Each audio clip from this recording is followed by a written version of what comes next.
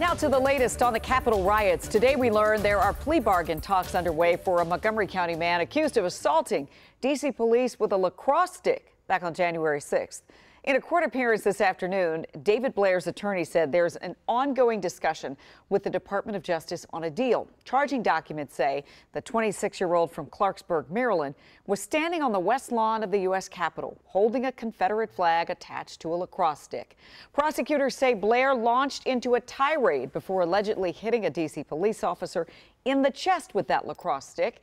Blair previously pleaded not guilty to all of the criminal charges against him. He faced 3 felony charges, including assault on a police officer.